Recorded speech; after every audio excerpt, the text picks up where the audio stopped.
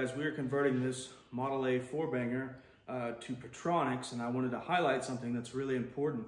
When you go to Petronix, you need to run a coil and spark plug wires that all match for that setup. You can't use your old wires, and you can't use just whatever coil. Now, this Petronix setup, in order for all the ignition to match, we need a 3.0 to 3.5 resistance coil. So whenever I put a new distributor in, I put a new coil in no matter what coil is in the car. Anyways, if you're gonna refresh it, might as well refresh it all. It's only like 20, 30 bucks more. But I'm gonna show you how to test these to make sure that they're accurate. It's really simple. All right, so ignore my little messy workbench here. It's just a throw out workbench so I can keep things moving while I'm working all around the garage. But it's important that we have the right coil to match Petronix. This particular Petronix recommends a 3.0 to 3.5 resistance ohm coil, and we're gonna make sure that's what we have. So I got my ohm meter on, positive to positive, negative to negative here.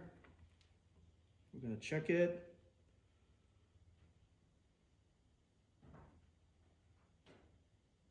Okay, this one's saying it's a 3.1. It is rated to be a 3.0, which is, it's close enough that yes, it's a 3.0, 3.1, pretty close. I slipped off of it and put it back on. It's just 3.1 again. So that's good. So when we put this coil on, we know we're good to go. As far as these little extra terminal things here on a Model A, we're not going to use this. And it's also important if you're going to be running these upside down, guys, so you get the epoxy filled coil. This coil and the distributor is from Vintage Auto Garage. I know I say them a lot in my videos, but that's because I like quality and I like small business. They are both. So get you an epoxy filled coil. This is so much better.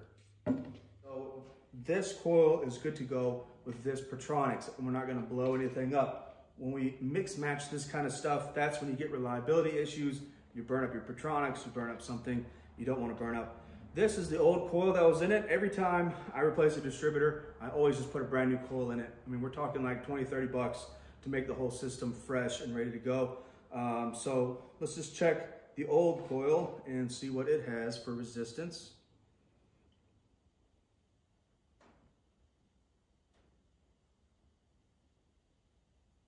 And it's saying 1.2, so that is huge difference. That would not work, even though this engine was running with this coil would burn up our Petronix setup. So always test your coils, make sure they are right.